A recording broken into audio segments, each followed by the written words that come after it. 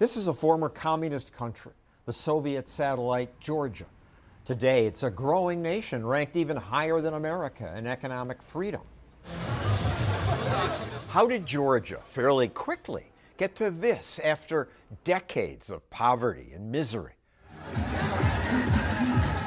My executive producer, Maxim Lott, spent months there to try to find out. What can Americans learn from here? Georgia was once extremely poor because 100 years ago, the Red Army had occupied the whole country and established the Soviet regime. Communists took ownership of all private property, farms, houses, businesses. Everything was taken and put under government control. It was a crazy time, crazy country. When Zurab Japaridze was younger, he joined these protests. These, combined with protests all over the Soviet Union, eventually took down the communist regime. But with no recent history of democracy, Georgia quickly devolved into rivals fighting for control. The fighting happened right in the middle of city streets. That left the country even poorer, and it was already poor from communism. Soviet leaders had thought they were smart enough to run the entire economy. They'd ordered Georgians to do things like produce tea. 95% of tea to Soviet Union was provided from Georgia. But Georgia was not a great place to grow tea. After the collapse, people started to taste the Indian tea, and they realized that tea is actually better. So nobody wanted Georgian tea. That industry and many others collapsed when Soviet support ended. 3/4 of Georgian economy just disappeared right away. Central planners are never smart enough to run something as complex as an economy. Thank you. Fortunately, this eccentric libertarian multi-millionaire became economy minister and had nearly free rein to make everything private as much as possible. As Georgia's former president puts it, we scrapped 90% of licensing and permits. That reduced corruption.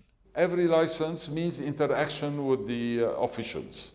And every interaction with the official can be an open door for a corrupt request. Fadi Asli ran a food import business. Corruption was so rampant. A high-ranking official came to me one day and he told me, I have a friend of mine who's very honest and very competent, and we would like him to be the chair of this anti-corruption commission. But he has to pay someone $10,000 to get his job. So the future chair of the anti-corruption commission had to bribe someone to get his job. Georgia has come a long way since then. Transparency International says it's now less corrupt than all of its neighbors. We fired the entire police force, the entire customs office, the entire tax service. We diminished the number of agencies by half. There was a huge boom in Georgia that turned from a failed state to a very successful state. Even some Americans noticed. Obviously, Georgia's made strides. Georgia's economy started growing 10% a year. Huge economic growth. Ivan Nachkebia saw the changes growing up. You kind of notice when people are getting rich, right? You just notice it on their clothes, on the way they look, on their cars, I mean, the streets and stuff. Buildings that had once been burned were restored. Some prosperity finally came to Georgia. You'll be shocked by the difference. And now you can see McDonald's, KFC's, the stuff which was unimaginable and we could only have seen in the movies at the time. This was this kind of like, let's say, a libertarian utopia for 4 years. And then the government said, okay, we are very well organized, we are already a success story, we're going to take the economy in our own hands. Politicians reverted to big government ways. They decided, we're going to get into business ourselves. And they chose 10, 15, 20 businessmen who were close to the government, and they started protecting them at the expense of their competitors. Competitors like his company. Government protected his rivals by making them tax exempt. So after losing like a couple of $1 million, then I decided to stop the business. Economic growth slowed. Georgia is still very poor. Why did Georgia turn back towards big government? Because people did not actually understand why all this happened.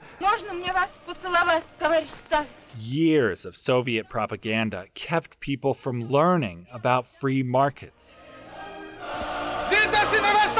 When explaining some stuff to my parents, they lived all their life during Soviet times, and what I realized that you're touching something that is really sacred for them. With my parents, I just gave up. Did they vote for you anyway? Yeah, of course. Yeah.